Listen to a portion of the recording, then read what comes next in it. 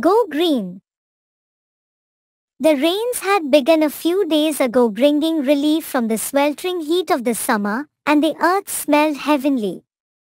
Wild plants and grass had begun sprouting from the earth that was bare a week ago, and the clean leaves on trees once again gleamed with freshness. Balu sat with his father on the veranda, eating hot pakoras that mother was making in the kitchen. Balu, shall we plant a garden in our backyard? Father said, looking at the grass that had emerged between the stones of the boundary wall. I think it'll be a good idea, don't you agree? Why not, Dad? Balu said excitedly. It'll be fun and we'll get fresh vegetables to eat. Father and son soon set about the task. The first step was to prepare the soil for planting. I'll dig up about a feet of the soil, son. Father told him. And then we'll mix manure and leaf compost in it. Balu had leaf compost ready in the pit at the corner. They had dug it in autumn. Father tilled the soil while Balu dug up the compost and spread it around the tilled soil. Manure was bought from a dairy nearby, 10 bags full of it. Then came the mixing part, quite a laborious one, because it had to be done by hand, breaking clumps of moist soil and mixing it well with the biofertilizers thoroughly. This took all day. They let soil lay open for a week to let it absorb more water. The next Sunday, Father bought certified seeds from the market and the planting began. Neat rows were drawn using a hoe and seeds were put in, only about 2 inches deep and covered with soil. There was no need for watering as the soil was quite moist. Then the entire family waited for the plants to emerge.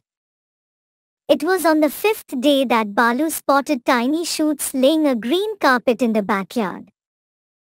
Dad, He shouted. the plants have come up.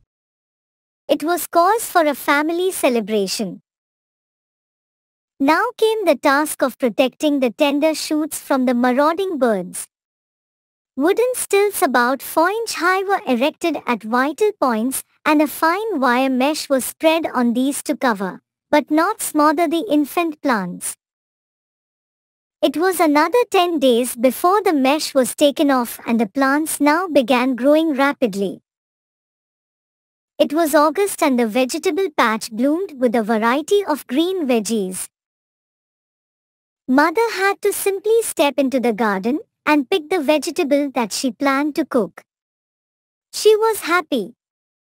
The kids developed a new taste for the greenies which they had avoided earlier. The patch produced such a bounty of veggies that they had to ply their neighbors with them. Only the vegetable vendor in the locality was left wondering why his clientele had dipped suddenly. The kitchen garden had come to stay in the household, perhaps for decades to come. A little effort and Balu's family and their neighbors not only enjoyed an endless supply of fresh vegetables, but the bare earth in the backyard was now a medley of colors. Green, purple, yellow, white and orange. The soil was constantly nourished by decaying plants and leaves, and a sense of well-being prevailed in the house. This is the magic of rearing plants. This is the magic that Mother Nature gives to all who cherish the color green.